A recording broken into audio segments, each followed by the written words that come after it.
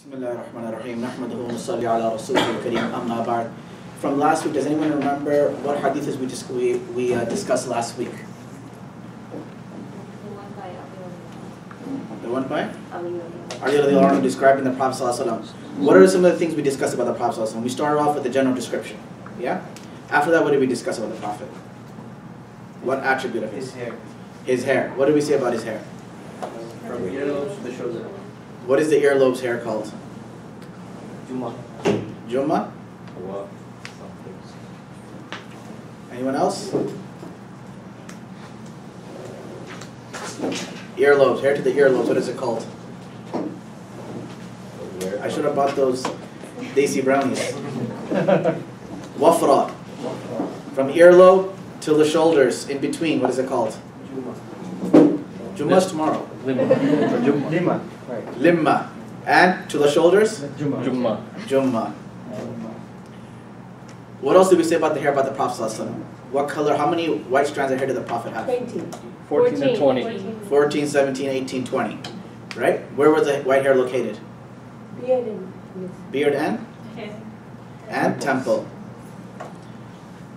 I had the opportunity to go many places where people said that they had the hair of the Prophet ﷺ. From Topkapi Museum in Istanbul to people's homes. There was one man though. His claim for the Prophet's hair was the strongest that I had seen. And there's a reason. It was because besides the fact that he had a chain for it, besides that fact, besides the fact that he was one of the top scholars of South Africa, besides that, besides the fact that he swore to Allah and said that for 30 years I never put a drop of itar on there. And when he opened, my own eyes I seen this, when he opened the top, he wouldn't show it to everybody. But because that scholar was very good friends with my father. He opened the top, and his grandson was actually my classmate. He opened the top, he said, Wallahi, for 30 years I never put a drop of itar on there, or perfume.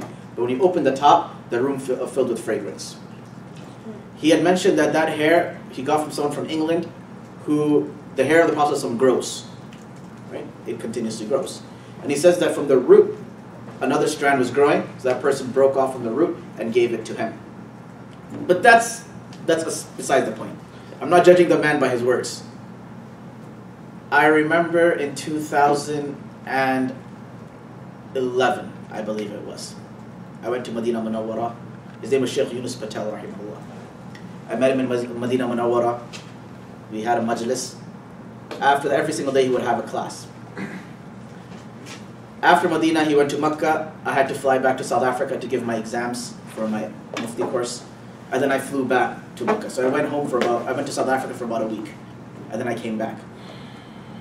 When I came back, obviously while I was in South Africa for that week, he went from Medina to Mecca. Throughout this man's life, he had one dua.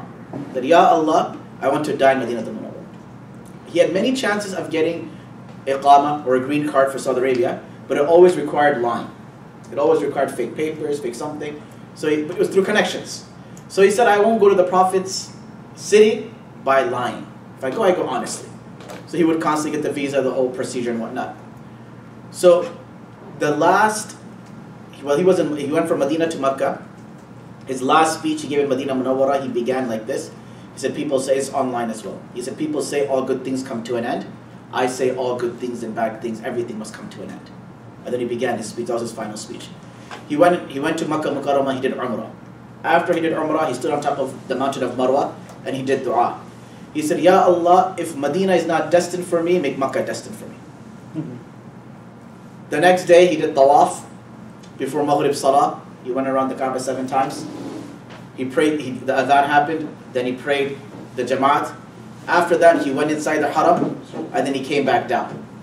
As he came back down, he stood in front of the Hatim, the area where there's a wall. He stood there and he began doing dua. He did tawaf before Maghrib Salah, prayed Maghrib Salah, went into the building, came back out, stood by the Hatim, did dua, and that is how Allah took his soul. In front of the Kaaba doing dua. At that time, they were not allowing anyone to get buried in Jannatul Mu'alla, any outsider. You have to be a Saudi. But because of his high position as a scholar, South African diplomats, have you heard of Hashim Amla, the cricketer? The person who put Hashim Amla on track is this man. Sheikh Yunus Patel, rahimahullah. I remember actually going inside his office in Durban, and Hashim Amla was walking out. And then someone was like, you know who that is? I was like, who? They're like, that's Hashim Amla. And I was like, what sport does he play? They're like, cricket. I was like, yeah, okay, we don't care about cricket. We're Americans. So I judged the man by the way he passed away. That's how I judge the man's words. And now that hair was passed down to his grandson, not my classmate's younger brother. Anyway, I just want to remark that story on the hair of Rasulullah sallallahu alaihi wasallam. The next chapter is about the blessed antimony of Rasulullah sallallahu alaihi wasallam. This is antimony, not alimony. This is antimony in English, or in Urdu or Arabic. In Arabic it's called kuhr, and in Urdu it's called surma, and in English it's called antimony. Just to make it very clear, this is not eyeliner. So if you go home today and start grabbing your wife's eyeliner and says that I need this MAC makeup for my eyes because I have to fulfill the sunnah, you'll be doing the opposite, where Allah says don't don't dress like women, right? You'll be doing the opposite then. Rasulullah, Ibn Abbas radiallahu anhu says, Rasulullah sallallahu alaihi wasallam has said, the best from amongst all the kuhl, the best antimony, the best surma, the best from amongst all the kuhl used by you is the one made from ithmid. Ithmid is a certain type of kuhl. It brightens the eyesight, it strengthens the growth of the eyelashes. It adds volume to your eyelash and it extends and it makes your eyes stronger as well. Rasulullah sallallahu alaihi wasallam used to apply kuhl every single night. Men apply it at night. Women can obviously, because they'll be at home, or surma, women put on eyeliner, so for them it's different. But for men, they should not put it on in the morning and go, otherwise they will look like Kung Fu Panda when they go to work. So they should apply it at nighttime before they go to sleep. The effect happens and then they wake up in the morning. Now, what is the sunnah? Abu Dawud narrates that Rasulullah sallallahu alaihi wasallam used to put ithmid in his eyes an odd number of times. So the scholars have numerous opinions, and because I want to move on with the sabaq, with the class lessons, I don't want to go into details in any certain point. There are different opinions. One says that Rasulullah sallallahu alaihi wasallam used to put it 3 times in his right eye, then 3 times in his left eye. In another opinion, the Prophet sallallahu alaihi wasallam did 1, 1, 1, 1, 1, 1. So 3 times, doing the right one, then the left one, the right one, the left one. Third opinion is the Prophet sallallahu alaihi wasallam did 1, twice, thrice. Right? So 2 times in the right eye, 1 time in the left eye. And just like this, there are many opinions about it. You can do any of them. Nabi sallallahu alaihi wasallam said do it an odd number of times. It strengthens the vision. It makes the eyelash glows. The Prophet sallallahu alaihi wasallam stressed the usage of ithmid. The Prophet sallallahu alaihi wasallam's apparel, or as the class was called before they changed the name, the swag of the Prophet. Then Prophetic swag. Huh? Prophetic swag. The prophetic swag. And then they thought that I would be banned and everyone else who came up with the name would be banned. We changed the name. Abu Sa'id Khudri radiallahu ta'ala anhu says, Rasulullah sallallahu alaihi wasallam put on a new garment. He would in happiness mention the garment's name. For example, Allah ta'ala gave me this qamis, Allah gave me this shawl, Allah gave me this hoodie, Allah gave me these Jordans. Then he would recite the dua. Allahumma lakal hamdu kama kasawtanihi. أسألك خيره وخير ما صنع له وأعوذ بك من شر وشر ما صنع له. O Allah, all praise and thanks are for you. For clothing me with this garment, I ask you for the good of it and the good of what it was made for. And I ask you your protection from the evil of it and the evil of what it was made for. There's a reason why the Prophet did this dua. Whenever you guys go shopping, Galleria, go to the mall, Black Friday sales, find some nice hoodies or some clothes, the first thing a person does is when they wear it, they feel proud. They have this sense of pride fills in your heart that, man, I'm looking pretty fresh. I'm looking good, right? You start looking at yourself, selfie time, half an eye selfie, quarter eye selfie, right? 1 hair selfie, right? Behind the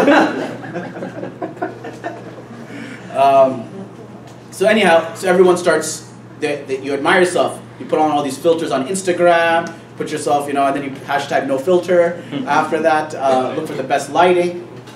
It brings a sense of pride. You see, Islam has one fundamental principle in it.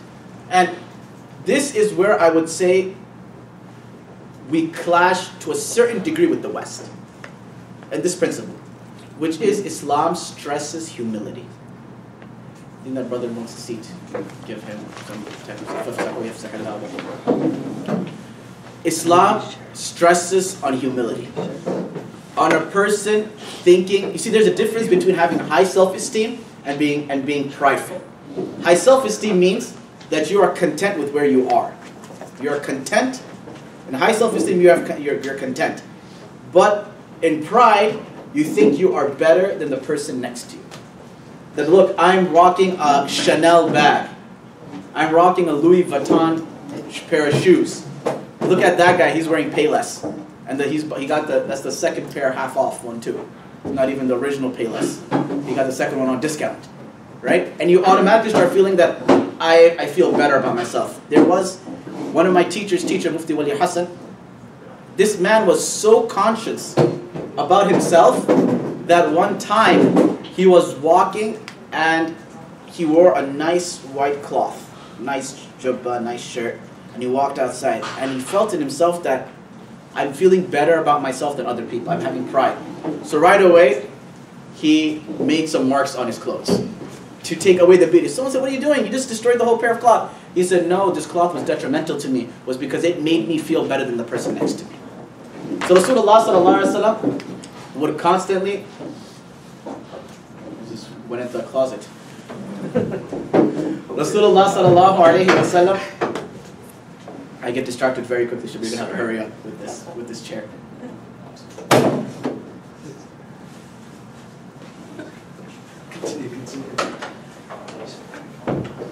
Rasulullah sallallahu alaihi wasallam would bring your mind, first of all, back in the day, clothes were a big deal.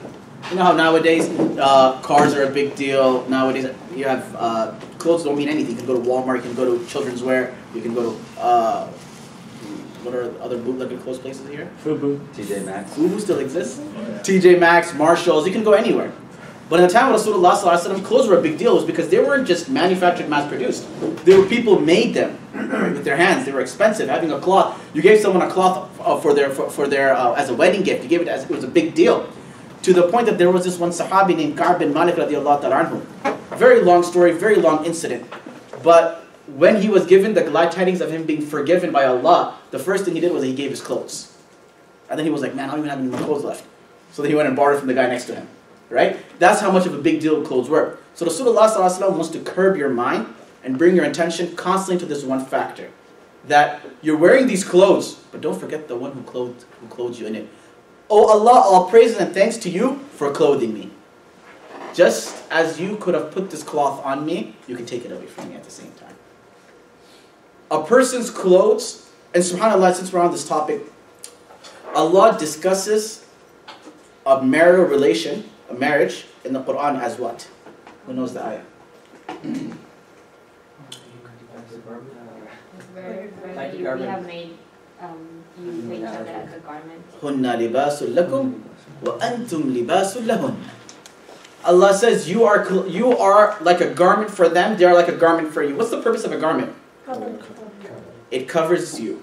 Now if you see somebody, mashallah, walking around in an undershirt and a lungi, right, you're going to be like, what is this guy doing? Right? He looks weird. Or you see somebody walking around in their pajamas, you can see, look, they look awkward. Why aren't they wearing some proper clothes?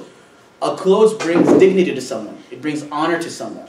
It protects someone. It guards someone from their faults, from their defects. That's the same purpose of a marriage. That what transpires between a husband and a wife, to this point that I advise couples that don't even get your in-laws involved. Every single, you know what, mom, you know what she said to me? Oh, dad, you know what he said to me? What this does is it creates animosity.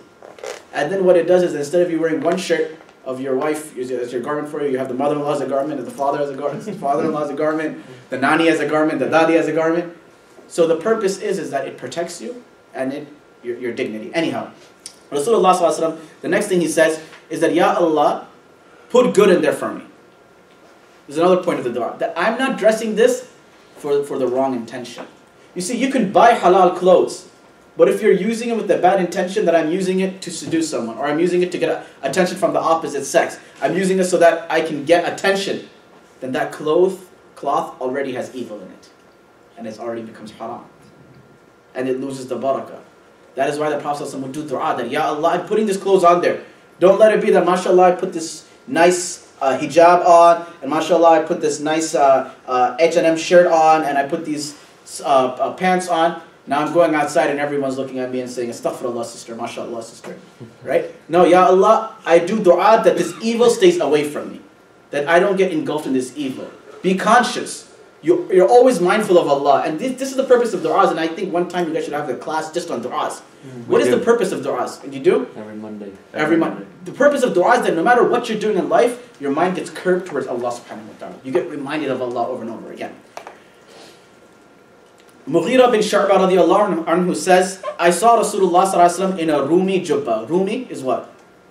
The poet. I was hoping someone said that. The Prophet ﷺ didn't wear the poet's jubba. The poet came way afterwards. Rumi is Roman. Right? Rumi is, Jalaluddin Rumi is called Rumi as well, is because he was from that area. So Rumi jubba, the Prophet ﷺ was wearing a Roman cloth. Now jubba is not what I'm wearing. The Prophet ﷺ didn't wear thobes like this. The Prophet ﷺ had, I mean, they weren't nicely stitched and everything. No, the Prophet just had a cloth that you threw on top. Instead of having his normal shawl, a cloth he threw on top, this was considered a jubba of the Prophet ﷺ. And again, if you go to Top Copy, they have all these different clothes and whatnot in Istanbul that they claim that belongs to prophets and Fatima radiallahu anha and whatnot. Allah knows the authenticity behind them. Great museum though. Rasulullah ﷺ, I say that because they even try to kick me out. They said no pictures, and I was like, yeah, of course. I'm like, these are snaps and not pictures. They didn't really understand the concept of Snapchat. Rasulullah ﷺ wore this Roman jubba, which had narrow sleeves, which shows two things. Number one, the Prophet ﷺ wasn't biased. He didn't sit there and say that, oh, no, astaghfirullah, the Romans made this. No, I can't wear it. No. It's made in China? No problem. All right? It's made in USA? No problem. That doesn't have an effect on a person's clothes. You see, there's a difference of opinion. Is there something considered a sunnah attire or not? And there's a very lengthy discussion, but I will sum it up. Ibn al-Qayyim Jawzi rahimahullah says there is none. However, I would disagree a little bit with Ibn al-Qayyim on this point, and that is that there is, when Allah subhanahu wa ta'ala sent the Prophet sallallahu alaihi wasallam, He sent him to teach us everything. From walking, talking, eating, drinking, dressing, every single thing. And Allah put the Prophet in such a manner that we can learn from every one of his actions. And the biggest thing about the clothes of the Prophet ﷺ was that they were modest. They were modest and they were simple. They weren't flashy. The Prophet ﷺ didn't come out decked out in gold and chains and robes. No. The Prophet ﷺ was simple. To the point that some ahadith come that people from outside would come. Narration is in Sahih Muslim. They would walk inside the masjid and they would see the Prophet, you know how everyone is sitting like this? Imagine you walk into the masjid and a person walks in and says, Ayyukum Muhammad. I hear there's a man who's a messenger. Which one's Muhammad out of you guys? The Sahaba, everyone is sitting down. Nobody can recognize the Prophet, can distinguish him from his followers. And that in itself, if you just think about it, what was the purpose of the Sahaba and the Prophet? They only cared about one thing, akhirah. How can I get closer to Allah subhanahu wa ta'ala? They didn't care about these transitory things. They didn't focus themselves. It's because they know tomorrow they will have to go towards an eternal abode. And I was mentioning my tafsir of Surah Kahf this Tuesday. For those who attended, they would know. I said, when Allah describes Jannah and Jahannam, He says something very simple. He says, بَأْسًا شَدِيدًا مِنْ لَدُنْهُ وَيُبَشِّرَ لِلْمُؤْمِنِينَ الَّذِينَ يَعْمَلُونَ الصَّالِحَاتِ أَنَّ لَهُمْ أَجْرًا حَسَنًا مَاكِثِينَ فِيهِ أَبَدًا. Allah says, whatever will happen, whether you get Jannah or Jahannam, مَاكِثِينَ فِيهِ أَبَدًا. You'll be there forever. He said, forget about what you will get in Jannah, forget about what you will get in Jahannam. Just remember one thing. مَاكِثِينَ فِيهِ أَبَدًا. Eternity. And whatever decision you make, you decide it based on the fact that you have to serve eternity. It's not a life sentence, not 2 life sentences, not 3. It's eternity that you have to serve there. So, anyhow, going back to the subject. The clothes of Rasulullah ﷺ, there's different levels of clothes. Number 1 is wajib, fard. This is the highest level. You all have to do this. You all have to wear the clothes that cover your satar. Now what is a satar? What is a male satar? Can anyone tell me? Navel to the knees, right? There's difference of opinion. According to Imam Abu Hanifa rahimahullah, it begins after the navel, meaning right below the belly button, and it covers the knees. Imam Shafi rahmatullah alayhi says it covers the navel, but it doesn't include the knees. Imam Malik rahmatullah alayhi his satr is a lot more skimpier than everyone else's. So the fard and the wajib aspect is to cover that, your satr, right? For a woman, what is the satr of a woman? Everything but hands and face. Hands, face, and feet. Right. Hands, face, and feet. Mustahab mandub. What is the mustahab preferred best clothing? What is a good clothing? What is something that is recommended? Something that looks nice, fresh, clean, decent. You don't walk into the masjid and you can't tell if that's the person's kurta or his dastarkhan that he's wearing on top of him, right? So walk in, look good, look clean. There, you can be humble and still look nice and look fresh. And just because people will see me all the times, I do have multiple white thobes. I don't wear the same one every single time. Just to put that out there, I say this whenever I teach classes. I tell them that. They say, "What's up? We seen you with the same clothes?" I said, "No. I actually walk into my wardrobe. I see 20 white thobes, and I'm just like, which one should I pick?" That is it's a real story, true story. Makruh. What is makruh? Makruh is, for example, you can afford clothes, but you're wearing tattered and ripped clothes. Let me put it in nowadays terminology. If you're wearing ripped jeans, why? Why do you need to wear jeans that are ripped? Come here, just bring normal jeans. I'll take scissors and I'll cut them for you. You don't have to pay extra to get that service. Allah has given you a ni'mah. Allah has given you the ability to cover yourself. A lot of these ripped jeans, I mean, again, I'm not here to be politically correct. I'm here to tell you what's in Quran and Sunnah. And again, Quran and Sunnah is Quran and Sunnah. It doesn't change based on how you're going to perceive it or how you want it to be. In this class, one thing I'll say about myself is I'm never politically correct. I tell you whatever is in Quran and Hadith. A lot of people who wear these jeans with these slits and cuts, their satr gets revealed, especially their thighs. They're praying salah, and subhanallah, if you're praying salah, at least wear a long shirt or something, right? So wear a long shirt. So you have the means, be thankful to Allah, and wear proper clothes. Wear something that is decent, right? Haram. What is a haram? What clothes are considered haram? If men wear silk. Now again, the silk is actual silk, not machine-made silk. Machine-made silk is actually not haram to wear. It's because it's not really silk, right? It's fake. It's synthetic. A lot of these ties, clothes, they're made of machine silk. So they're not real silk. And obviously, if I make synthetic silk, it's not going to have the same ruling as actual silk. This is by consensus of scholars. No talking. The Prophet ﷺ liked to wear a qamis. Qamis over here just means a top garment, right? You see, to understand in those days, you either wore a shawl, you threw something on top, you walked shirtless, 300 style, or you put on a top garment. So the Prophet ﷺ used to like putting on a top garment. The Prophet ﷺ liked modesty. Just because you don't have to cover it doesn't mean you should start walking around without your shirt on or something. No. Modesty. The Prophet of Allah loved modesty. It was easier and neater than a shawl. Meaning that when you're wearing a shawl, imagine someone in ihram. They're wearing the top shawl. You can see parts of their body. It's difficult to maintain. You're on a horse. You're galloping. It's falling down. You're running. You're walking. Shirt.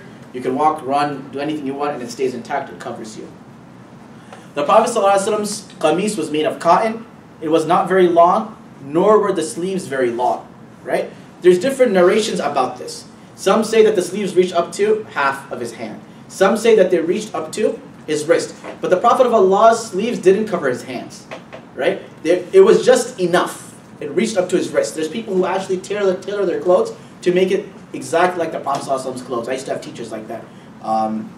That used to tailor their clothes exactly the way it's mentioned in the hadith of Rasulullah ﷺ. So they would actually go measure where the sleeves would go up to. Right? That the Prophet ﷺ didn't want excess clothes. That was the purpose behind it. What's the purpose of not having a sleeve that is past the wrist? Because it was unnecessary. The Prophet ﷺ said, why am I going to have unnecessary cloth that extends beyond? It has no use. You just need to cover up to the hand. Now if it's past my hand, I'm going to have to pull it back constantly. So this defeats the purpose. If there's any questions, you can raise your hand and ask. One narration, sleeves reached the wrist. Some narration, it reached halfway down the calf. So the Prophet ﷺ used to, don't judge me by my socks. The Prophet ﷺ's kurta would go up to here. It would go halfway up to his shin, over here. And again, the whole purpose behind it is that, and you just zoomed in on my socks. The Prophet ﷺ, the whole purpose behind it was that it showed modesty. It showed humility. The Prophet of Allah ﷺ was the leader of everyone, but he wanted to teach his congregation one thing, is that be humble, lower yourself, don't think you're better than anyone else. The Prophet ﷺ only, now how many clothes did the Prophet ﷺ owned? How many clothes were in the wardrobe of the Prophet? Now, I want everyone to think about their wardrobe. You know when you tell your husband or you tell your parents that I need new shoes, or I need a new purse, or I must have this dress. You know, and this new jacket is what's trending right now. I have to have it. I want you to reflect on your wardrobe and how much clothes each and every one of us has. The Prophet of Allah ﷺ had one lungi. Lungi is that little towel type of thing. Remember the Prophet ﷺ's lungi, or his what is it? Izar. No, izar is different. Izar is a pant. Lungi is something that it's like a shawl, but you wear it on the. You know how you wear a towel? Imagine a towel, but in a cloth form. The Prophet ﷺ did not have it stitched. Most of the lungis, or most of the things that you and I hear of, they're stitched down the middle. The Prophet ﷺ didn't have it stitched. Because to have clothes stitched was a very big deal back in the day. That, oh man, this man had a stitched pair of clothes. Right? It was expensive. The Prophet ﷺ was one-sided. Now, the interesting thing behind this is that if it's one-sided, right, and if it's not stitched, it's very difficult to ride a horse and walk, and it stays on and whatnot. I don't have a scarf on me, but inshallah, some of the other classes remind me. I'll bring a shawl with me, and hopefully I still remember how to do it. One of our teachers showed us that how to tie the Prophet ﷺ's type of lungi, right? And how to tie it, and it was really impressive. It was because he was like, pull. And I was like, I don't know. He was like, no, he had another one on top, right? He was like, pull. And he went to me out of everybody, and I was like, he's like, no, I want you to pull it. I was like, oh man. So, and I was literally hanging on to it, and it was fastened pretty neatly, like it wasn't coming out, right? And he was like, this, because he was straight from the village, so he understood the concept. And he was like, this is how we would ride our horses, our donkeys, and whatever and whatnot. And I was like, as long as you don't drive your cars like this, you're good. Muawiyah bin Qurra radiallahu anhu said, and this is a very beautiful hadith. He said, I came to visit the Prophet sallallahu alaihi wasallam, and I saw his top button open. I reached in, and I went to touch his seal. Now, Muawiyah bin Qurra radiallahu anhu, after seeing the Prophet ﷺ with his shirt open, some narrations say it was only one button, some say that he had multiple buttons open. The Prophet ﷺ was just sitting, it was hot, and he was just sitting with it open. So Muawiyah bin Qurra says, I saw the Prophet like this. He said, after that day, I never buttoned my shirts. He said, he was a big governor later on. He not a governor, but this wasn't the same as Muawiyah bin Abi Sufyan, but he was a prominent individual. And he would walk around with his shirt open. Not because he's trying to show off his pecs or something, but he's there just because I saw the Nabi like this. That memory was etched in my mind, and I just want to be like how I saw him. You might have seen him differently. I respect how you all saw him, but the memory of me and this beautiful man was just of him like this, and I am gonna keep that on myself, and I'm gonna keep it open. The Prophet ﷺ wore white and preferred it. Hence, I'm wearing white. One time I was walking in New Jersey at nighttime in front of my house, and one guy stops and pulls the window down, and he was like, holy. He said, I thought it was a ghost. Allahu Akbar. The Prophet ﷺ wore a turban. The Prophet ﷺ used to have different types of turbans. He had, and we'll go into discussion later on about the turbans of the Prophet ﷺ. But this is a forgotten sunnah. Most of us don't wear turbans. The Prophet ﷺ used to have different types of turbans, and he used to call this the crown of the ummah. The Prophet of Allah also wore green sheets and red sheets before too. He would wear green and red as well. Anas radiallahu anhu says that I saw Rasulullah ﷺ came out of his house with the assistance of Usama bin Zayd. This is towards the end of the Prophet ﷺ's life, where he was weak. So he's coming on with Usama bin Zayd, and Anas radiallahu anhu is painting this picture. He says, I see the Prophet coming out of his house with Usama bin Zayd. At that time, he was wrapped in a Yemeni printed sheet. And he came and he led the Sahaba in prayer. this hadith is very interesting, is because Yahya ibn Ma'in narrates this hadith. He says, I heard this from, I can't remember what's his name. He says, I heard this hadith from him. So when I heard it from him, I forget the narrator's name. He said, when I heard the hadith from him, I said, وَلَوْ كَانَ مِنْ كِتَابِكَ. He said, I respect the fact that you're telling me the hadith, but I would prefer if you go bring the recorded version of the hadith and read it from your book to me. So he says, so Yahya ibn Ma'in says that, so this man got up to go, I grabbed his clothes, and I pulled him, and I said, no. Amilhu alayya. Never mind. Say the hadith to me. لأني أخشى ألا ألقاك بعد هذا. He said, because I am scared that by the time you leave from here and you go in your room to get the book and you come back, I might die. So read the hadith to me from your memory and then go bring the book back. It's because maybe I might die in the next 2 minutes. This was how much focus and how important their time was. Today, party starts at 7:30, guaranteed everyone's coming at 9:30. And when I perform nikah, Dr. Ursullah knows, I'm very specific on my time. Ask him. I walked out, I told them 1:30. They weren't there, I left. This is, And the guy came, he said, Mufti Sahab, nikah, this and that. I said, Jazakallah khair. He said, oh, we're from the same area back at home. I said, we could be from anywhere. I said, doesn't matter, I'm not performing the nikah. And then Dr. Ursullah is a good friend of mine. So I said, because of him, I'll come back. Someone came last night to me as well to perform a nikah. And I said, I only have one condition. Whatever time you give me, past 15 minutes, I'm not going to stay there. So time is important. A mu'min's word is important. This is ridiculous. We go to events, parties, and we're just there wasting time. Time has no importance in our life. You just sit there and, subhanAllah, I remember when we were a kid, I don't know if I should be recording this or not, but when we were a kid, I remember one time, Mom was like, we get to a party, we get there on time. Mom's like, you need to stay in the parking lot a little bit. We can't arrive there on time, right? And it was like a taboo thing that, oh, don't go on time, go a little late. It's because they're going to be like, oh, wow, they came actually on time. Who comes on time, right? So this is against the prophetic sunnah. Be on time, please. The blessed socks of the Prophet ﷺ. So we went from his, yes. I don't know if this is relevant now, but you said you wore a turban. So how did the concept of dopey come into play? No? How did the concept of dopey come into play? Because the Prophet ﷺ said that the difference between our turban and the mushrikeen's turban was the hat. Right? So the Prophet ﷺ would wear the hat. There's other narrations where the Prophet ﷺ wore a hat. There's other narration the Prophet ﷺ said, if you are praying salah and you have nothing else to block you in front of your sutra, put your hat there. That means that in order for you to put your hat there, you'd have to be wearing a hat. The concept of hat was so normal back in the day that you didn't really need to mention it. It was just understood that people would wear it. When the Prophet ﷺ put on a cloth, remember I mentioned last week that the Prophet ﷺ used to oil his hair. And then what did I mention? What did he do after that? Put a cloth. Why put a cloth on top of your head? You only do it if you're putting another thing on top of it. You won't put a cloth on your head if you're not putting something on top of it. If you're just walking around with your hair all gelled up, that's cool, right? But the Prophet wore something on top of it, therefore he put the cloth so that thing didn't get discolored from there. And next week, inshallah, we'll discuss the turban of the Prophet ﷺ. In there, I'll bring evidences on the hat and what the point is about that. Yes. Bismillahirrahmanirrahim. Nahmaduhu wa nusalli ala rasulihil kareem. Amma ba'd. From last week, does anyone remember what hadiths we discussed last week? The one by? Ali radiallahu anhu describing the Prophet ﷺ.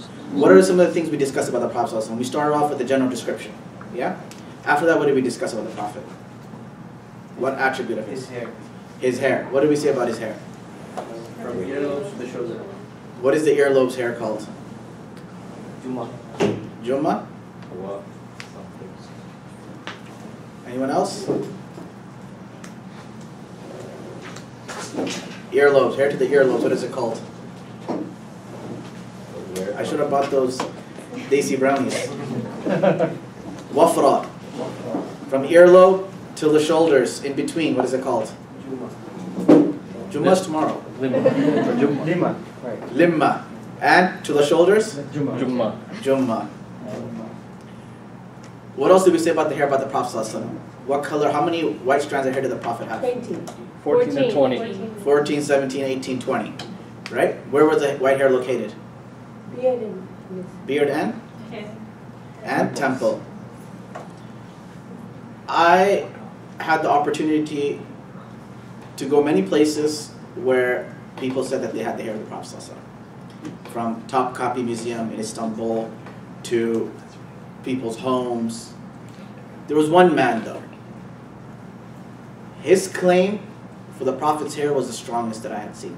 And there's a reason. It was because besides the fact that he had a chain for it, besides that fact, besides the fact that he was one of the top scholars of South Africa, besides the fact that he swore to Allah and said that for 30 years I never put a drop of itar on there. And when he opened, my own eyes I see this, when he opened he wouldn't show it to everybody. But because that scholar was very good friends with my father. He opened the top, and his grandson was actually my classmate. He opened the top, he said, Wallahi, for 30 years I never put a drop of itar on there, or perfume. But when he opened the top, the room filled with fragrance. He had mentioned that that hair he got from someone from England who the hair of the Prophet grows. Right? It continuously grows. And he says that from the root, another strand was growing, so that person broke off from the root and gave it to him. But that's beside the point. I'm not judging the man by his words. I remember in 2011, I believe it was, I went to Medina Munawwara. His name was Sheikh Yunus Patel, rahimahullah. I met him in Medina Munawwara. We had a majlis. After that, every single day he would have a class. After Medina, he went to Mecca. I had to fly back to South Africa to give my exams for my Mufti course. And then I flew back to Mecca. So I went to South Africa for about a week. And then I came back. When I came back, obviously while I was in South Africa for that week, he went from Medina to Mecca. Throughout this man's life, he had one dua. That, Ya Allah, I want to die in Medina Munawwara. He had many chances of getting iqama or a green card for Saudi Arabia, but it always required lying. It always required fake papers, fake something. So it was through connections. So he said, I won't go to the Prophet's city by lying. If I go honestly. So he would constantly get the visa, the whole procedure and whatnot. So he went from Medina to Mecca. His last speech he gave in Medina Munawwara, he began like this. He said, people say, it's online as well. He said, people say all good things come to an end. I say all good things and bad things, everything must come to an end. And then he began his speech. That was his final speech. He went to Makkah Mukarramah, he did Umrah. After he did Umrah, he stood on top of the mountain of Marwa and he did dua. He said, Ya Allah, if Medina is not destined for me, make Makkah destined for me. The next day he did tawaf before Maghrib Salah. He went around the Kaaba 7 times. He prayed, the adhan happened, then he prayed the Jamaat. After that, he went inside the Haram, and then he came back down. As he came back down, he stood in front of the Hatim, the area where there's a wall. He stood there and he began doing dua. He did tawaf before Maghrib Salah, prayed Maghrib Salah, went into the building, came back out, stood by the Hatim, did dua, and that is how Allah took his soul. In front of the Kaaba doing dua. At that time, they were not allowing anyone to get buried in Jannatul Mu'alla, any outsider. You have to be a Saudi. But because of his high position as a scholar, South African diplomats, have you heard of Hashim Amla, the cricketer? The person who put Hashim Amla on track is this man, Sheikh Yunus Patel, rahimahullah. I remember actually going inside his office in Durban, and Hashim Amla was walking out. And then someone was like, you know who that is? I was like, who? They're like, that's Hashim Amla. And I was like, what sport does he play? They're like, cricket. I was like, yeah, okay, we don't care about cricket. We're Americans. So I judged the man by the way he passed away. That's how I judged the man's words. And now that hair was passed down to his grandson, not my classmate's younger brother. Anyway, I just want to remark that story on the hair of Rasulullah sallallahu alaihi wasallam. The next chapter is about the blessed antimony of Rasulullah sallallahu alaihi wasallam. This is antimony, not alimony. This is antimony in English, or in Urdu or Arabic. In Arabic it's called kuhr, and in Urdu it's called surma, and in English it's called antimony. Just to make it very clear, this is not eyeliner. So if you go home today and start grabbing your wife's eyeliner and says that I need this MAC makeup for my eyes because I have to fulfill the sunnah, you'll be doing the opposite, where Allah says don't don't dress like women, right? You'll be doing the opposite then. Rasulullah, Ibn Abbas radiallahu anhu says, Rasulullah sallallahu alaihi wasallam has said, the best from amongst all the kuhl, the best antimony, the best surma, the best from amongst all the kuhl used by you is the one made from ithmid. Ithmid is a certain type of kuhl. It brightens the eyesight it strengthens the growth of the eyelashes. It adds volume to your eyelash and it extends and it makes your eyes stronger as well. Rasulullah sallallahu alaihi wasallam used to apply kuhl every single night. Men apply it at night.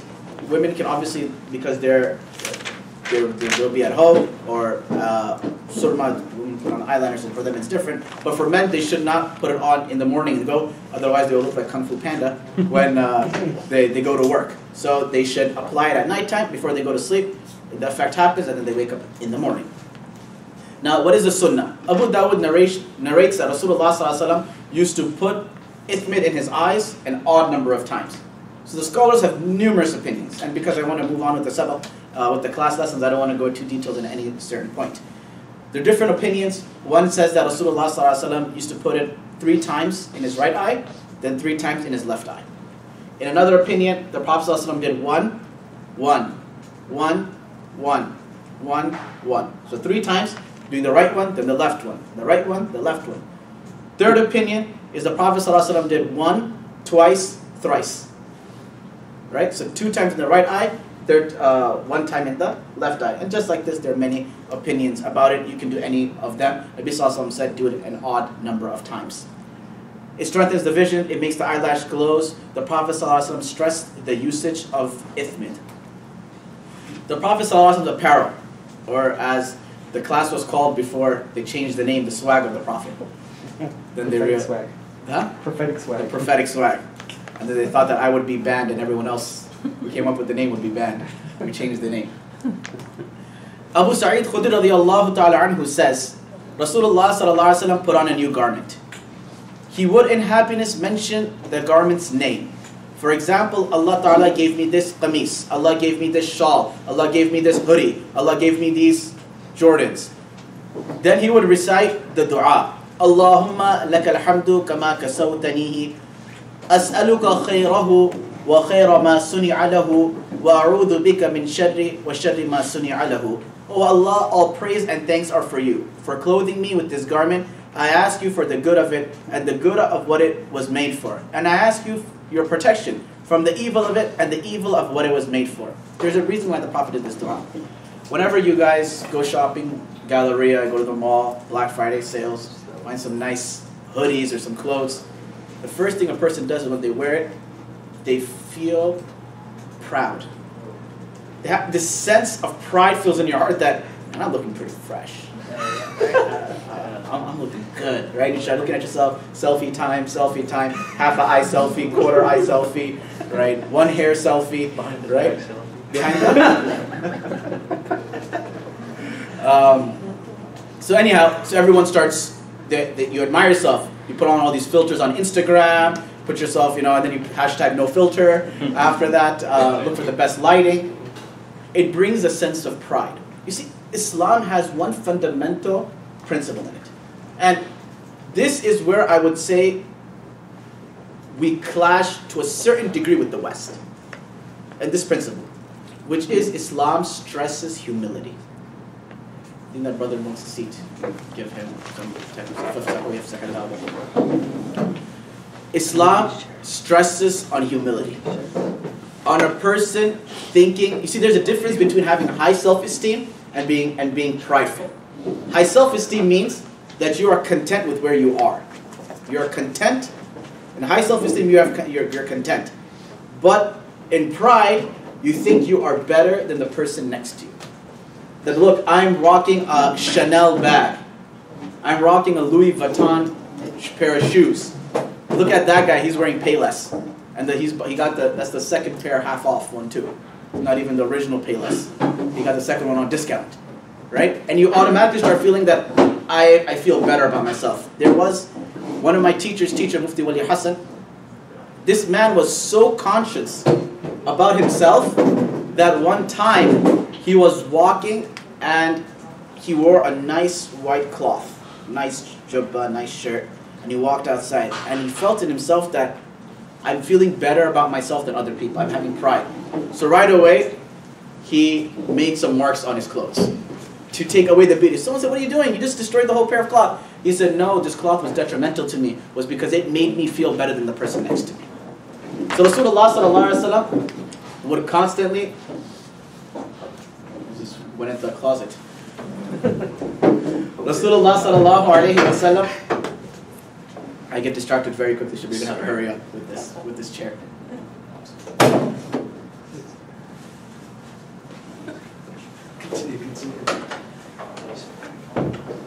Rasulullah sallallahu alayhi wa sallam would bring your mind, first of all, back in the day, clothes were a big deal. You know how nowadays cars are a big deal. Nowadays you have clothes don't mean anything. You can go to Walmart, you can go to children's wear, you can go to what are other bootlegger clothes places here? Fubu. TJ Maxx. Fubu still exists. TJ Maxx, Marshalls, you can go anywhere. But in the time of Rasulullah sallallahu alaihi wasallam, clothes were a big deal. It was because they weren't just manufactured, mass produced. They were people made them with their hands. They were expensive. Having a cloth, you gave someone a cloth for their as a wedding gift. You gave it as it was a big deal. To the point that there was this one Sahabi named Ka'b bin Malik radiallahu ta'ala anhu. Very long story, very long incident. But when he was given the glad tidings of him being forgiven by Allah, the first thing he did was he gave his clothes. And then he was like, man, I don't even have any more clothes left. So then he went and borrowed from the guy next to him. Right? That's how much of a big deal clothes were. So Rasulullah sallallahu alaihi wasallam wants to curb your mind and bring your attention constantly to this one factor. That you're wearing these clothes, but don't forget the one who clothed you in it. Oh Allah, all praises and thanks to you for clothing me. Just as you could have put this cloth on me, you can take it away from me at the same time. A person's clothes, and subhanAllah, since we're on this topic, Allah discusses a marital relation, a marriage, in the Quran as what? Who knows the ayah? We have made you for each other as a garment. Hunna libasul lakum wa antum libasul lahun. Allah says you are like a garment for them, they are like a garment for you. What's the purpose of a garment? It covers you. Now if you see somebody, mashallah, walking around in an undershirt and a lungi, right, you're going to be like, what is this guy doing? Right? He looks weird. Or you see somebody walking around in their pajamas, you can say, look, they look awkward. Why aren't they wearing some proper clothes? A clothes brings dignity to someone. It brings honor to someone. It protects someone. It guards someone from their faults, from their defects. That's the same purpose of a marriage. That what transpires between a husband and a wife, to this point that I advise couples that don't even get your in-laws involved. Every single one, you know what, mom, you know what she said to me? Oh, dad, you know what he said to me? What this does is it creates animosity.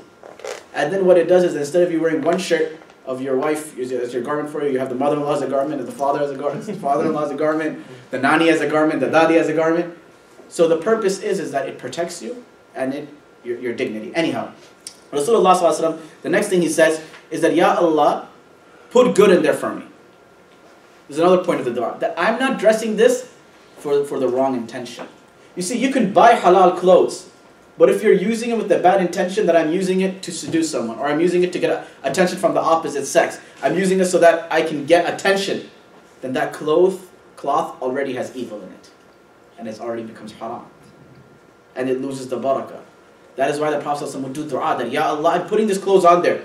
Don't let it be that, mashallah, I put this nice hijab on, and mashallah, I put this nice H&M shirt on, and I put these pants on. Now I'm going outside and everyone's looking at me and saying, Astaghfirullah, sister, mashallah, sister.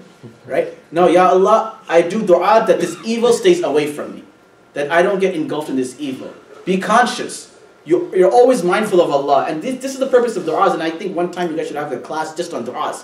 What is the purpose of du'as? And you do? Every Monday. Every Monday. The purpose of du'as is that no matter what you're doing in life, your mind gets curved towards Allah subhanahu wa ta'ala. You get reminded of Allah over and over again. Mughira bin Shu'bah radiallahu anhu says, I saw Rasulullah sallallahu alaihi wasallam in a Rumi jubba. Rumi is what? The poet. I was hoping someone said that. The Prophet ﷺ didn't wear the poet's jubba. The poet came way afterwards. Rumi is Roman. Right? Rumi is, Jalaluddin Rumi is called Rumi as well, is because he was from that area. So Rumi jubba, the Prophet ﷺ was wearing a Roman cloth. Now jubba is not what I'm wearing. The Prophet ﷺ didn't wear thobes like this. The Prophet ﷺ had, they weren't nicely stitched and everything. No, the Prophet just had a cloth that you threw on top. Instead of having his normal shawl, a cloth he threw on top, this was considered a jubba of the Prophet ﷺ. And again, if you go to Top Copy, they have all these different clothes and whatnot in Istanbul that they claim that belongs to prophets and Fatima radiallahu anha and whatnot. Allah knows authenticity behind them. Great museum though. Rasulullah sallallahu alaihi wasallam, I say that because they even try to kick me out. They said no pictures, and I was like, yeah, of course. I'm like, these are snaps and not pictures. They didn't really understand the concept of Snapchat.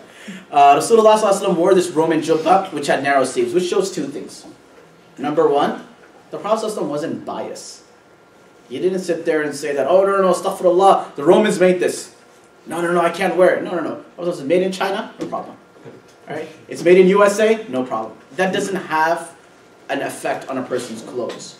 You see, there's a difference of opinion. Is there something considered a sunnah attire or not? And there's a very lengthy discussion, but I will sum it up. Ibn Qayyim Jawzi rahimahullah says there is none. However, I would disagree a little bit with Ibn Qayyim on this point, and that is that there is, when Allah subhanahu wa ta'ala sent the Prophet sallallahu alaihi wasallam, He sent him to teach us everything. From walking, talking, eating, drinking, dressing, every single thing. And Allah put the Prophet in such a manner that we can learn from every one of his actions. And the biggest thing about the clothes of the Prophet ﷺ was that they were modest. They were modest and they were simple.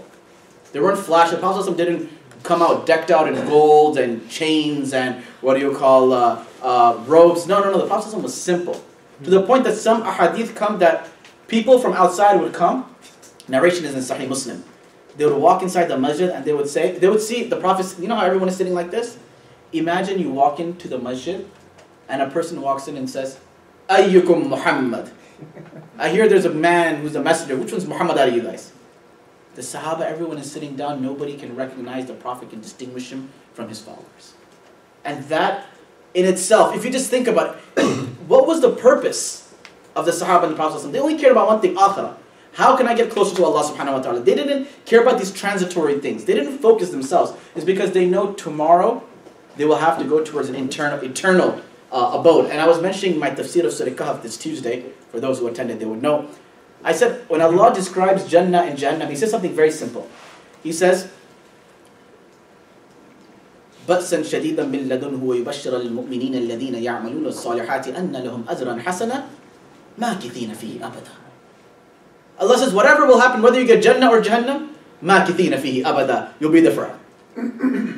He said, forget about what you will get in Jannah, forget about what you will get in Jahannam. Just remember one thing.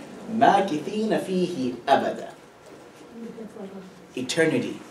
And whatever decision you make, you decide it based on the fact that you have to serve eternity. It's not a life sentence, not 2 life sentences, not 3. It's eternity that you have to serve there. So, anyhow, going back to the subject. The clothes of Rasulullah sallallahu alaihi wasallam, there's different levels of clothes. Number 1 is wajib, fard. This is the highest level. You all have to do this. You all have to wear the clothes that cover your satar. Now, what is a satar? What is a male satar? Can anyone tell me? Navel to the knees, right? There's difference of opinion. According to Imam Abu Hanifa rahimahullah, it begins after the navel, meaning right below the belly button, and it covers the knees. Imam Shafi rahmatullah alayhi says it covers the navel, but it doesn't include the knees. Imam Malik rahmatullah alayhi, his satar is a lot more skimpier than everyone else's. So the fard and the wajib aspect is to cover that, your satar, right? For a woman, what is the satar of a woman? Everything but hands and face. Hands, face, and feet. Right. Hands, face, and feet. Mustahab mandub. What is the mustahab preferred best clothing? What is a good clothing? What is something that is recommended? Something that looks nice, fresh, clean, decent. You don't walk into the masjid and you can't tell if that's the person's kurta or his dastarkhan that he's wearing on top of him, right? So walk in, look good, look clean. You can be humble and still look nice and look fresh. And just because people will see me all the times, I do have multiple white thobes.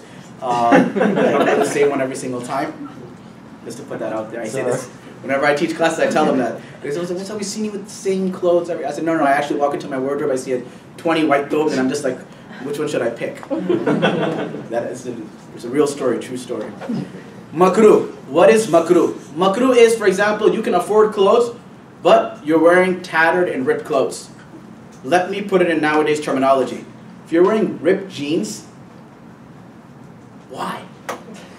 Why do you need to wear jeans that are ripped? Come here, just bring normal jeans. I'll take scissors and I'll cut them for you. You don't have to pay extra to get that service. Allah has given you a ni'mah. Allah has given you the ability to cover yourselves. A lot of these ripped jeans, I mean, again, I'm not here to be politically correct. I'm here to tell you what's in Quran and Sunnah. And again, Quran and Sunnah is Quran and Sunnah. It doesn't change based on how you're going to perceive it or how you want it to be. This class, one thing I'll tell you about myself is I'm never politically correct. I tell you whatever is in Quran and Hadith. A lot of people who wear these jeans with these slits and cuts, their satr gets revealed, especially their thighs. They're praying salah, and subhanallah, you know, if you're praying salah, at least wear a long shirt or something, right? So wear a long shirt. So you have the means, be thankful to Allah, and wear proper clothes. Wear something that is decent, right? Haram. What is a haram? What clothes are considered haram? If men wear silk. Now again, the silk is actual silk, not machine-made silk. Machine-made silk is actually not haram to wear. It's because it's not really silk, right? It's fake. It's synthetic. A lot of these ties, clothes, they're made of machine silk. So they're not real silk. And obviously, if I make synthetic silk, it's not going to have the same ruling as actual silk. This is by consensus of scholars. No talking. The Prophet ﷺ liked to wear a qamis. Qamis over here just means a top garment, right? You see, to understand in those days, you either wore a shawl, you threw something on top, you walked shirtless, 300 style, or you put on a top garment. So the Prophet ﷺ used to like putting on a top garment. The Prophet ﷺ liked modesty. Just because you don't have to cover it doesn't mean you should start walking around without your shirt on or something. No, modesty. The Prophet of Allah loved modesty. It was easier and neater than a shawl, meaning that when you're wearing a shawl, imagine someone in ihram. They're wearing the top shawl. You can see parts of their body. It's difficult to maintain. You're on a horse. You're galloping. It's falling down. You're running. You're walking. Sure, you can walk, run, do anything you want, and it stays intact. It covers you. The Prophet ﷺ's qamis was made of cotton. It was not very long, nor were the sleeves very long. Right? There's different narrations about this. Some say that the sleeves reached up to half of his hand. Some say that they reached up to his wrist. But the Prophet of Allah's sleeves didn't cover his hands.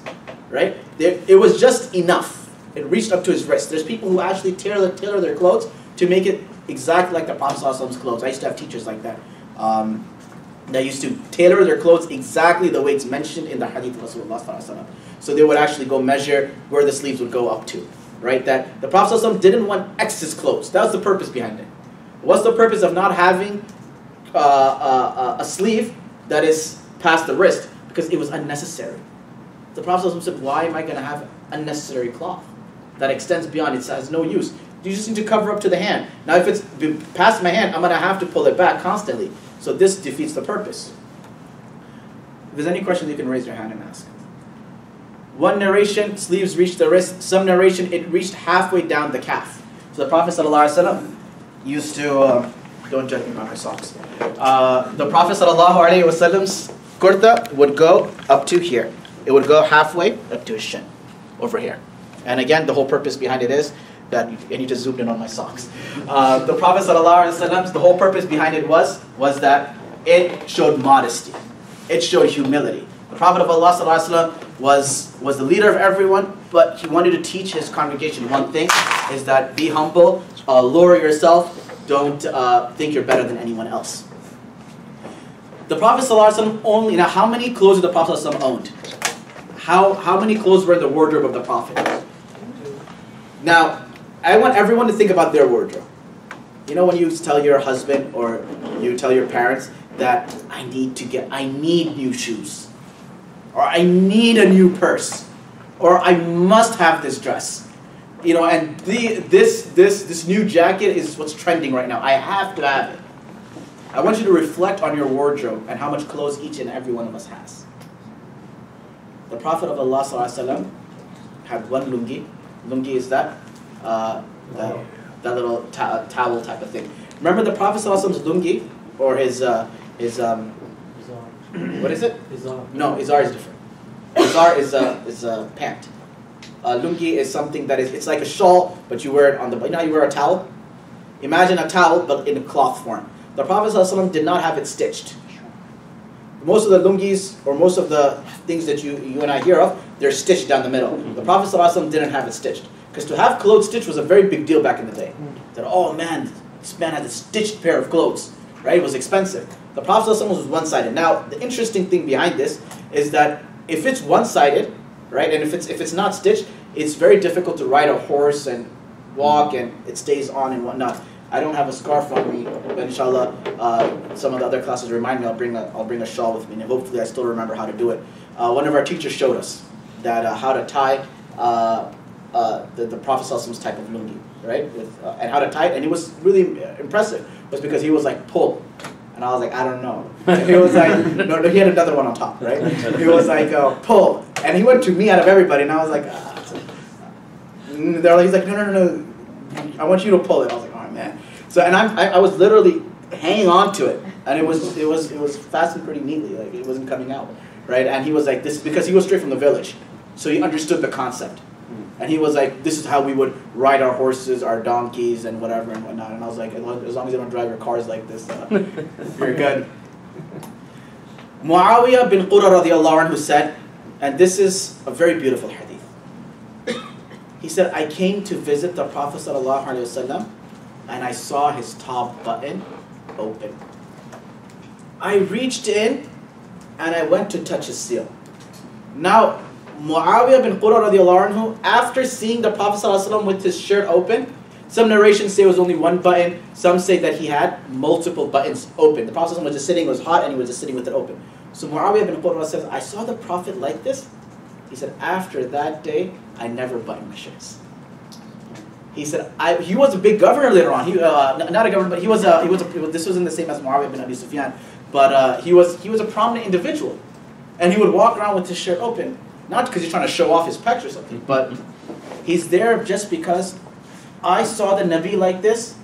That memory was etched in my mind, and I just want to be like how I saw him. You might have seen him differently. I respect how you all saw him, but the memory of me and this beautiful man was just of him like this, and I am gonna keep that on myself, and I'm gonna keep it open. The Prophet ﷺ wore white and preferred it. Hence, I'm wearing white. One time I was walking in New Jersey at nighttime in front of my house, and one guy stops and pulls the window down, and he was like, holy. He said, I thought it was a ghost. Allahu Akbar. The Prophet ﷺ wore a turban. The Prophet ﷺ used to have different types of turbans. He had, and we'll go into discussion later on about the turbans of the Prophet ﷺ. But this is a forgotten sunnah. Most of us don't wear turbans. The Prophet ﷺ used to have different types of turbans, and he used to call this the crown of the ummah. The Prophet of Allah also wore green sheets and red sheets before too. He would wear green and red as well. Anas radiallahu anhu says that I saw Rasulullah ﷺ came out of his house with the assistance of Usama bin Zayd. This is towards the end of the Prophet ﷺ's life, where he was weak. So he's coming on with Usama bin Zayd, and Anas radiallahu anhu is painting this picture. He says, I see the Prophet coming out of his house with Usama bin Zayd. At that time, he was wrapped in a Yemeni printed sheet. And he came and he led the Sahaba in prayer. This hadith is very interesting. It's because Yahya ibn Ma'in narrates this hadith. He says, I heard this from, I can't remember what's his name. He says, I heard this hadith from him. So when I heard it from him, I forget the narrator's name. He said, when I heard the hadith from him, I said, وَلَوْ كَانَ مِنْ كِتَابِكَ. He said, I respect the fact that you're telling me the hadith, but I would prefer if you go bring the recorded version of the hadith and read it from your book to me. So he says, so Yahya ibn Ma'in says that, so this man got up to go, I grabbed his clothes, and I pulled him, and I said, no. أَمِلْهُ عَلَيَّ. Never mind. Say the hadith to me. لأني أخشى ألا ألقاك بعد هذا. He said, because I am scared that by the time you leave from here and you go in your room to get the book and you come back, I might die. So read the hadith to me from your memory and then go bring the book back. It's because maybe I might die in the next 2 minutes. This was how much focus and how important their time was. Today, party starts at 7:30, guaranteed everyone's coming at 9:30. When I perform nikah, Dr. Ursullah knows, I'm very specific on my time. Ask him. I walked out I told them 1:30. They weren't there, I left. This is, And the guy came, he said, Mufti Sahab, nikah, this and that. I said, Jazakallah khair. He said, oh, we're from the same area back at home. I said, we could be from anywhere. I said, doesn't matter, I'm not performing the nikah. And then Dr. Arsalan is a good friend of mine. So I said, because of him, I'll come back. Someone came last night to me as well to perform a nikah. And I said, I only have one condition. Whatever time you give me, past 15 minutes, I'm not going to stay there. I said, time is important. A mu'min's word is important. This is ridiculous. We go to events, parties, and we're just there wasting time. Time has no importance in our life. You just sit there and, subhanAllah, I remember when we were a kid, I don't know if I should be recording this or not, but when we were a kid, I remember one time, Mom was like, we get to a party, we get there on time. Mom's like, we have to stay in the parking lot a little bit. We can't arrive there on time, right? And it was like a taboo thing that, oh, don't go on time, go a little late. Because they're going to be like, oh, wow, they came actually on time. Who comes on time, right? So this is against the prophetic sunnah. Be on time, please. The blessed socks of the Prophet ﷺ. So we went from his, yes. I don't know if this is relevant now, but you said he wore a turban. So how did the concept of dopey come into play? No? How did the concept of dopey come into play? Because the Prophet ﷺ said that the difference between our turban and the mushrikeen's turban was the hat. Right? So the Prophet ﷺ would wear the hat. There's other narrations where the Prophet ﷺ wore a hat. There's other narration the Prophet ﷺ said, if you are praying salah and you have nothing else to block you in front of your sutra, put your hat there. That means that in order for you to put your hat there, you'd have to be wearing a hat. The concept of hat was so normal back in the day that you didn't really need to mention it. It was just understood that people would wear it. When the Prophet ﷺ put on a cloth, remember I mentioned last week that the Prophet ﷺ used to oil his hair. And then what did I mention? What did he do after that? Put a cloth. Why put a cloth on top of your head? You only do it if you're putting another thing on top of it. You won't put a cloth on your head if you're not putting something on top of it. If you're just walking around with your hair all gelled up, that's cool, right? But the Prophet wore something on top of it. Therefore, he put the cloth so that thing didn't get discolored from there. And when next week, inshallah, we'll discuss the turban of the Prophet ﷺ. In there, I'll bring evidences on the hat and what the point is about that. Yes. So the Hanafis give a reply to that, and they say, well, he was giving it to his wife, not for himself. So again, if we go into the discussion of fiqh and whatnot, it will get very detailed and very long, and going through the different arguments and whatnot. The Prophet ﷺ started wearing it from the 6th or the 7th year of Hijrah. There's one hadith, some scholars say the Prophet only had one ring, but the correct opinion is that he had multiple rings. He liked this stone called aqiq from Yemen. Is aqiq Yemeni? Something similar to this, right? This is called aqiq Yemeni. Again, I don't know if this was. I know that's from Medina. Medina Munawwara, yeah. So this is a certain type of gem, aqiq, from Yemen. The Prophet ﷺ praised it and was also mentioned that he wore it, aqiq from Yemen. I used to have a ring that I used to wear of aqiq Yemeni, and then someone was like, "Oh, can I wear your ring?" And I was like, "Yeah, sure." And then they broke the ring. The Prophet ﷺ had another ring that had a gem from Habasha. So some scholars say that it was actually an Abyssinian man that made it. Some scholars say that it was bought in Habasha. They try to bring different opinions, but the correct opinion is that the Prophet had multiple rings, and he would wear a different one of them. The Prophet ﷺ wore it sometimes on his right hand, sometimes on his left hand. He wore it on his pinky. Okay? Ali radiallahu anhu, the narration is in Sahih Muslim. He said the Prophet forbade to wear it on your middle finger. And he forbade it to wear on your ring finger. Again, this could be discouraged. It's not on the level of haram, but the Prophet ﷺ definitely did discourage to wear your ring. The Prophet ﷺ basically did not encourage people to wear rings and be flashy, right? You wear it on your pinky, it's generally a small ring, right? You wear it on any other finger, it's big, it holds beauty. You wear it on your ping, it doesn't really hold beauty to it, right? Unless you're really thugged out or something. But usually it's the middle rings, the middle fingers, or these other fingers that denote the beauty of the ring. Women can wear a ring in all fingers, as many rings as they want. So whoever's married here, go to Zales afterwards and take it. The Prophet ﷺ used to keep the ring hidden, and when he used it, the ones that had Muhammad Rasulullah inscribed on it, he would put it on. At times he wouldn't wear it, sometimes he would wear it. The sword of the Prophet ﷺ. Anas radiallahu anhu reports that the handle of the sword of the Prophet ﷺ was made of silver. Okay? The Prophet had many swords. he had one called Mathur, inherited from his father. Qadib, Qil'i, Tabar, Dhul Fiqar, that he gave to Ali radiallahu ta'ala anhu. He had multiple swords, and the discussion in the next ones. These are some of the pictures of some of the swords. Wallahu a'lam how true they are. I wasn't there when the Prophet was using the sword. Al-Mikhdam, this is one sword. Al-Qadib, this is another sword. Al-Adab, this is another sword. Al-Ma'thur, this is the one that he got from his father. Dhul Fiqar, La Sayfa illa Dhul Fiqar. That there is no sword like the sword of Dhul Fiqar. Dhul Fiqar, there's many variations. Some look like that, the little pointy one and whatnot. There's different opinions about the sword and how the sword of the Prophet ﷺ was. Okay, so for those who want to see it.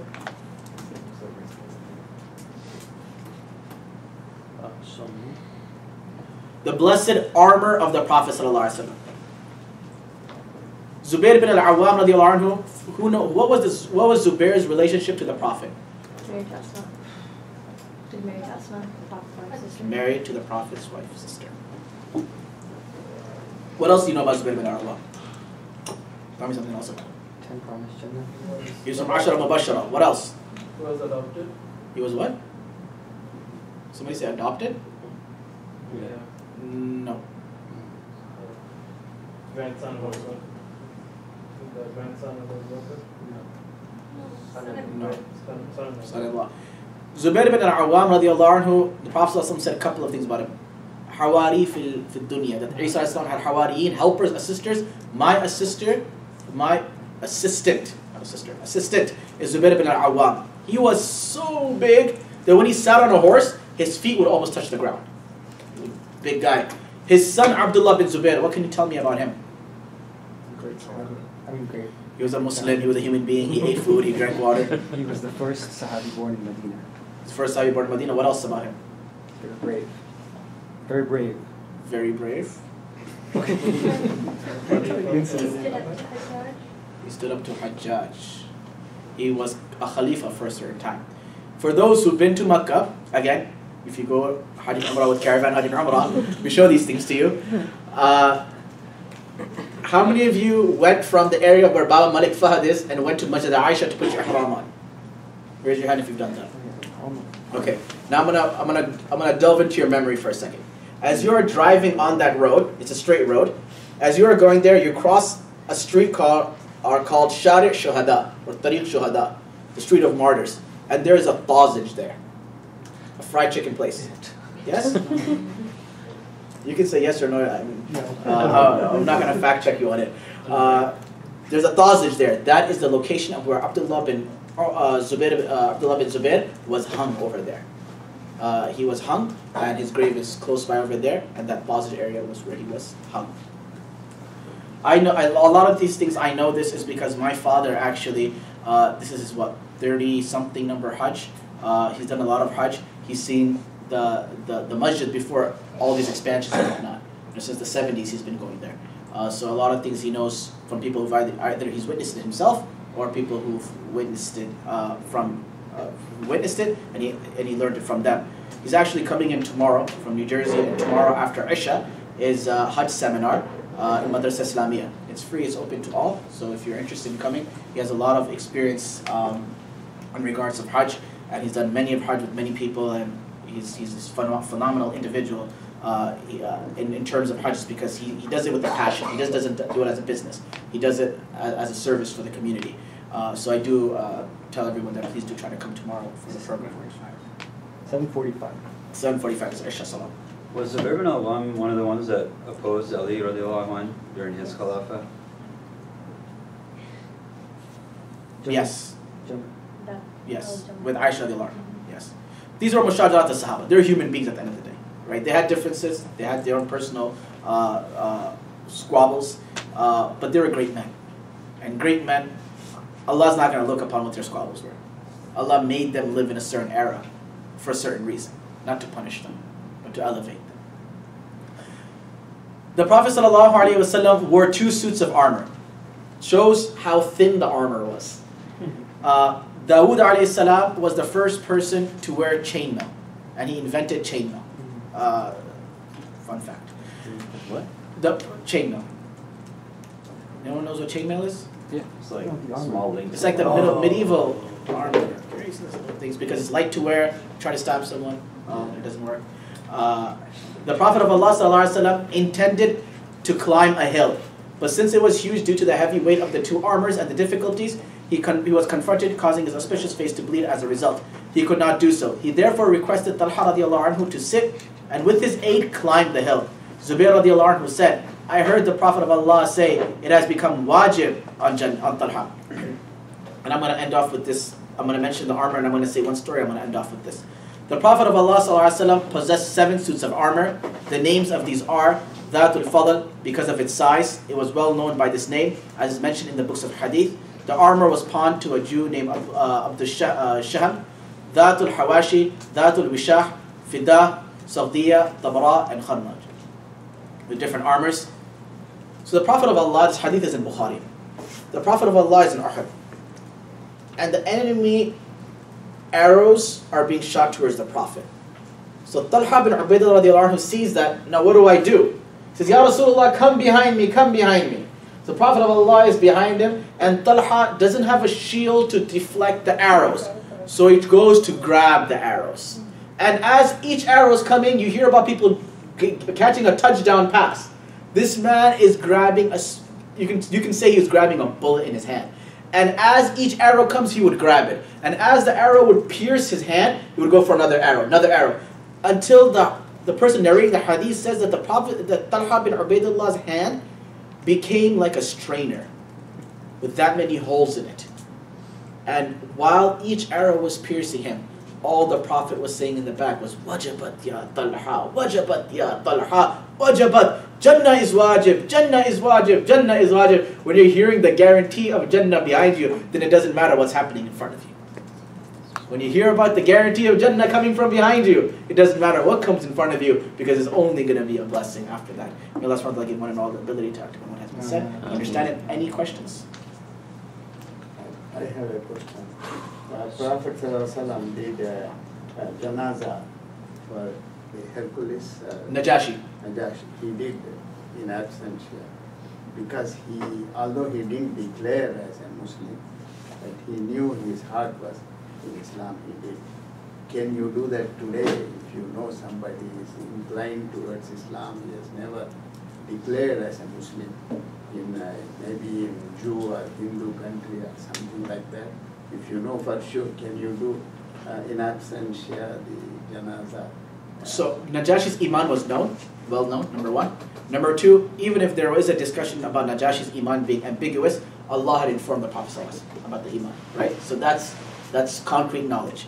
And Salatul Janazah is special for the Muslims, right? It's a specific action that is done for the Muslims, for the burial of the Muslims.